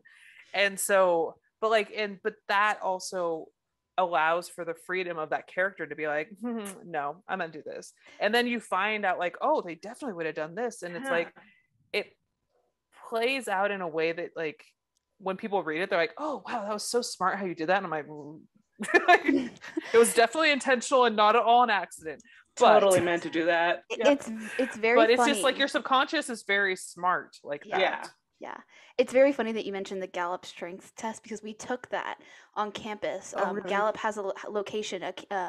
They have their headquarters is here, where I live, and so with our university, they have like the freshmen come in, and so I took it a couple years ago, but my like top trait was futuristic, and so that definitely plays out with like I loved like I have to plan out a book, and I'm like, okay, I have to have an outline of like what I want to do, and like yes, Grace and I are writing, but I've kind of also spun off into my own like independent like author, and I have like a bookstore like series of like booksellers based off of my life because I was a Barnes and Noble bookseller, and I'm like, dude, I have so many stories I could tell you. This is perfect for a book. But like it's like it's funny to like hear all of these like authors and other people talk about like their planning process, because it's like you either like you plot, or some people they just will go and just write and they're like, I can do it like this. I don't even need like it's all filed away in my brain and stuff. And I'm like, how? I wish I could do that. Just give me that power. Well, and that right there is why when people are like, this is the proper way to do it, I'm like, you are a liar, because that might be your way and that's perfectly fine, but that is not my way. And like that test gave me the freedom to be like, oh, I need to stop plotting. Like I had a coaching session with Becca and she's like, you need to stop plotting. You're wasting time, because I'm number one activator, number two strategic. And so strategic like figures out the way through like as I'm going, and I've already thought of 12 different better options than I had thought of when I tried to plot the book, which is frustrating with traditional, because they actually require you to like send them a synopsis of like what happens in the book. And it's like mine start out super detailed, and so like the first like 25% of the book is like an entire page, and the last like 75% is like 3 paragraphs, because it's like, well, listen, here's the main beats that'll happen. We're going to get there eventually. Don't ask questions you don't need to know. Trust the process. It'll get there. The train will get to that station. Well, that's a privilege of being a experienced author, is that I am like, look at all these books I've written. We always get there. It doesn't always look the same, but we get there. Whereas newbie authors can bump up against that and feel like the pressure of like, well, I wrote this in the synopsis, so it has to happen, even though I feel like it needs to be a better way. It's like, nah, it doesn't. It doesn't. If they tell you that, they're lying. Like, as long as you have the main promise of the book is the same that you like pitched it on or sold it on, that's all they need. Yeah. So kind of going into that, for new authors, what would you say is like, if you could kind of go back to like when you were first starting off as an author, what advice would you give yourself as a first time author trying to get published? I have a few. The first would be to figure out what your metrics of success are, and preferably have those metrics be things that you can control. Not like, I'm gonna hit the New York Times list. Like, you can't control that. You can build towards it and you can like pave the way as much as possible, but ultimately that goalpost is not within your control, which can set you up for like a career of misery and frustration. So like having whatever your metrics are, whatever they look like for you, setting those up ahead of time, because that will also inform your decisions on like, do you go independent publishing? Do you try to get an agent and go traditional? Like, what are you trying to accomplish? Because there's no right way to publish, but there are wrong ways if you're trying to do certain things, if that makes sense.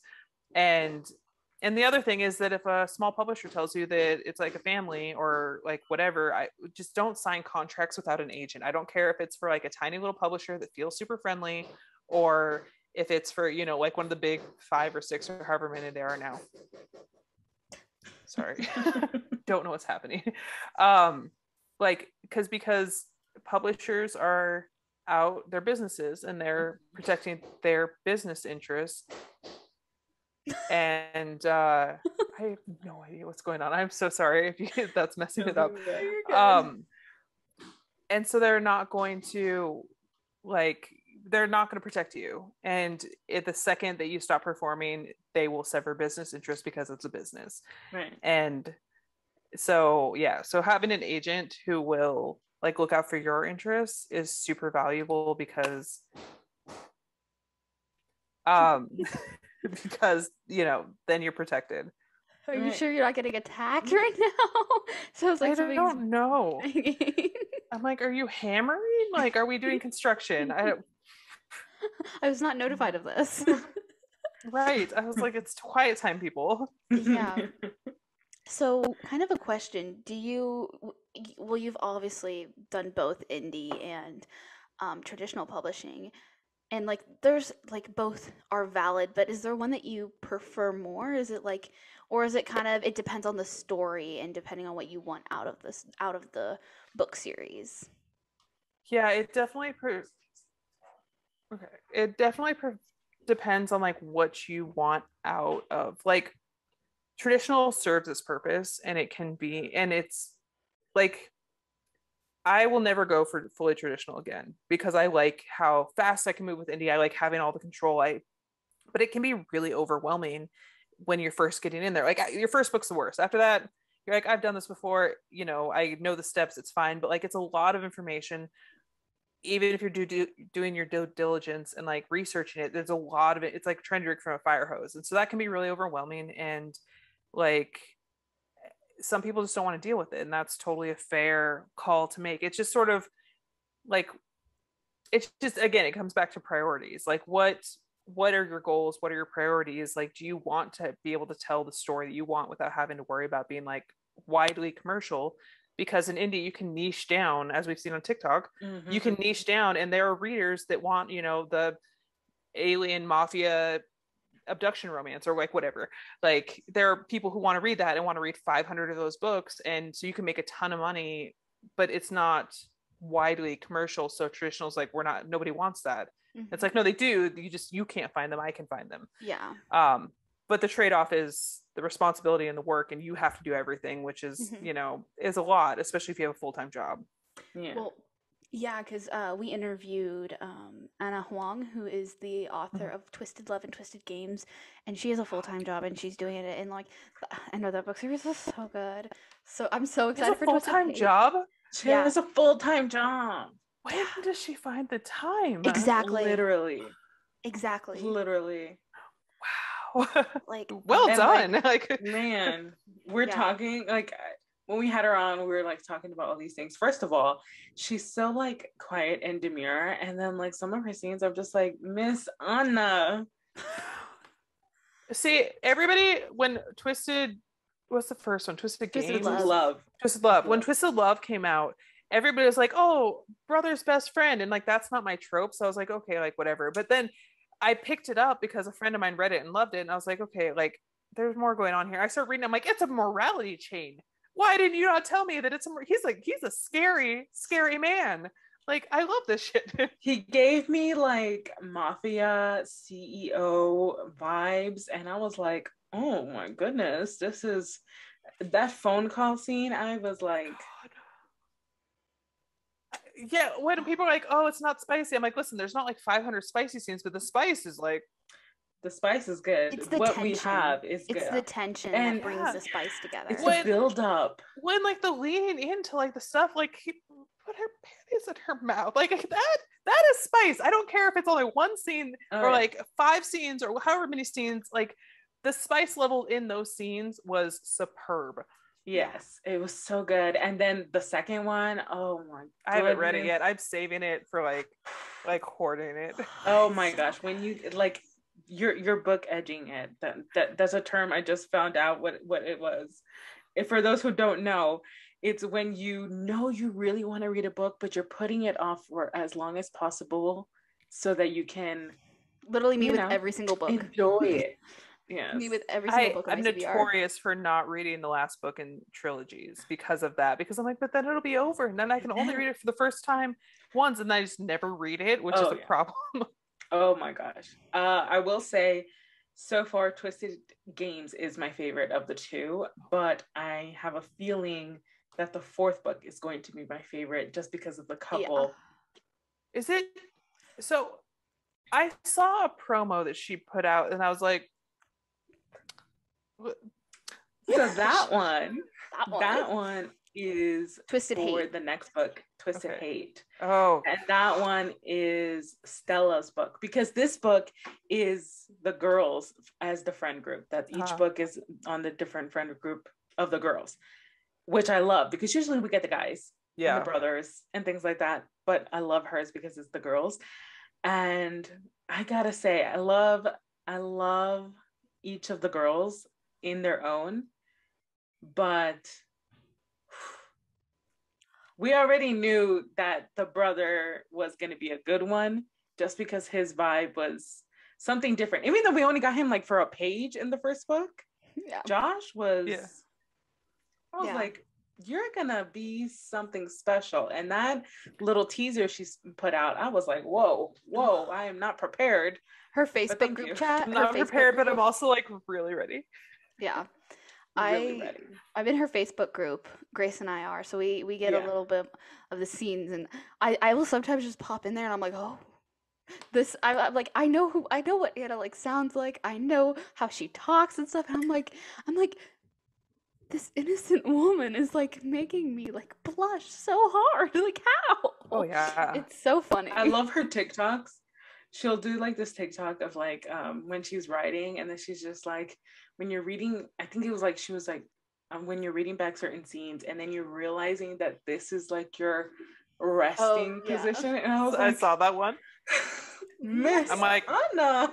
on brand. Yes, because all her men seem to like that resting position as well. If you love the bodyguard I'm here trope, for it. the bodyguard trope of like, Oh yeah, that's the second book, and it's like, oh, so good. Well, and like I saw her do so many TikToks about the throne scene. I'm like, listen, I'm like prepared. I just haven't been like prepared, and so maybe that'll be my next read. It's so I good. like I'm in an awful book hangover right now, so I'm like I hesitating to read books that I know I'll like, because I'm like, what if the book hangover like overrides the goodness? oh like I don't my know. gosh. What book I gave you a had hangover? one after. Little Thieves by Margaret Owen. It's YA, which is funny because like I've read I think 4 YA books this year, and they're all on my top list.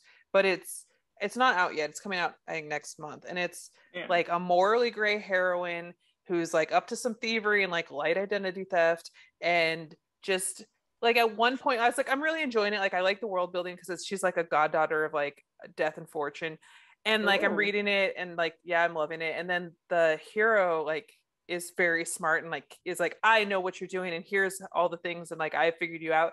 And she like puts shackles on him and like lets him get tossed into a river, and she's like, yeah, he'll figure out how to swim, or maybe he won't, like whatever. Anyways, and I was like, I love you. And it just gets better from there. It was so good. Like it was like in like heisty elements, like oh yeah, I love those kind of like books that have like, you know, they may be fantasy or they may be like contemporary or like urban or whatever, but they have like these like little scenes that just like, they're just like, did that really just happen? I'm so here for this. And those books are just like the best because like you're so surprised by them.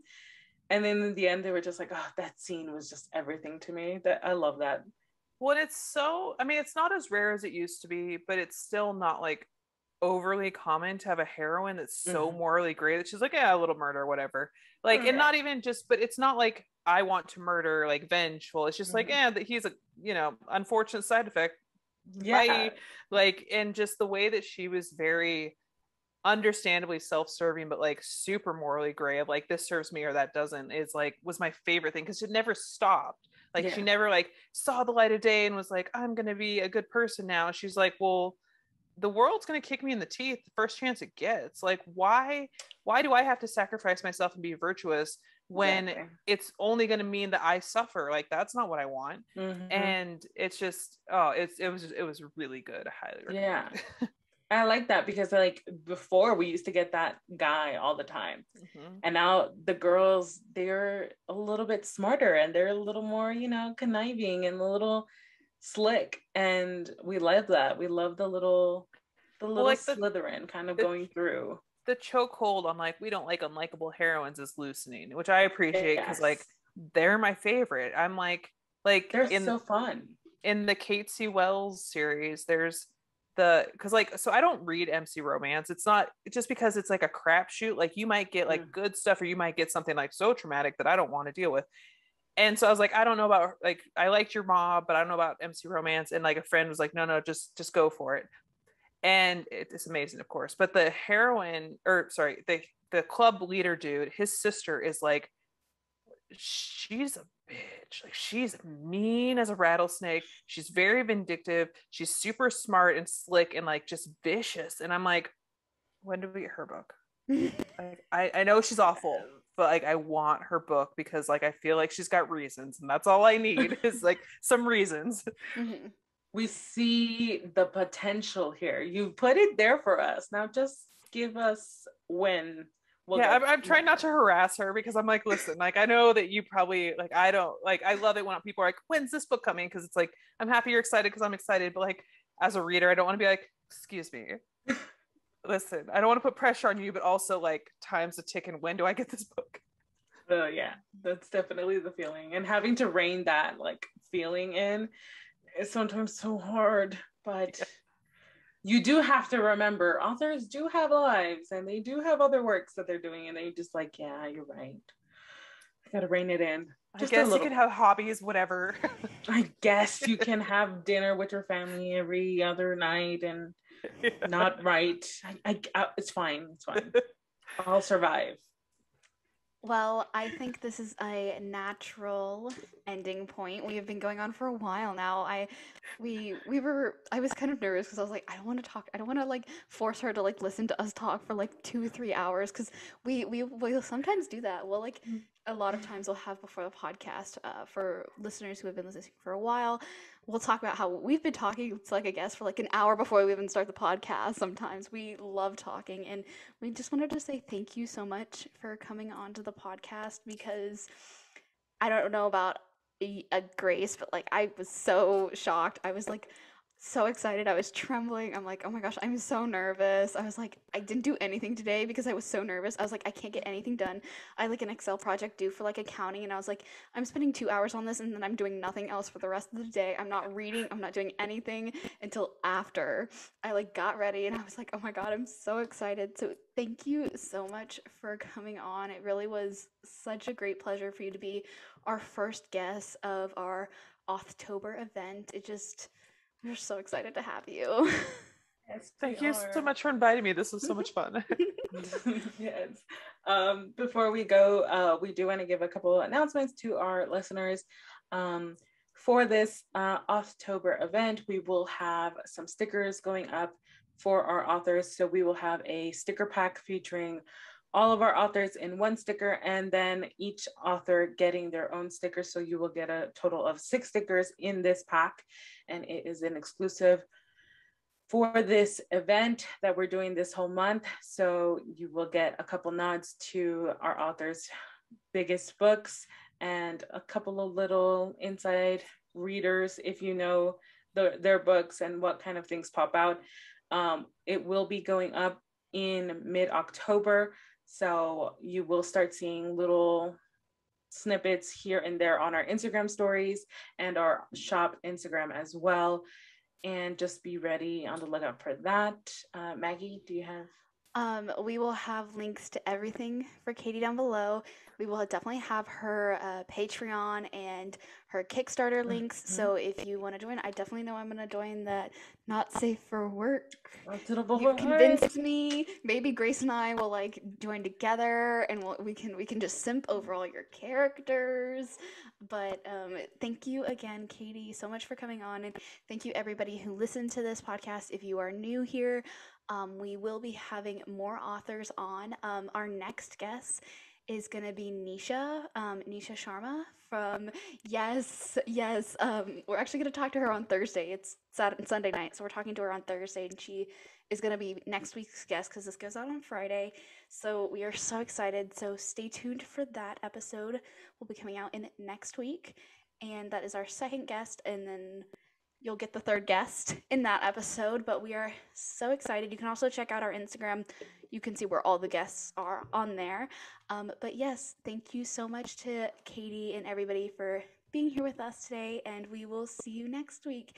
Have a good rest of your evening. Bye. Bye, everybody.